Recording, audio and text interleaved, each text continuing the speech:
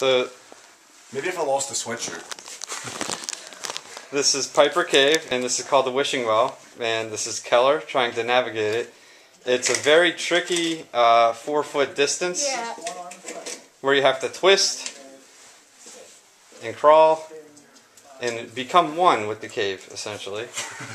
Then it opens up into another room. As you can see, she's doing pretty good. And I think she's going to make it nice easily. Job, yeah. Oh, you need to document that she did ask for a hand. Not entirely unassisted, potentially. And there's that fracture, and that fracture is what this cave formed on. Nice! Okay, well, I'm going to have to do it now.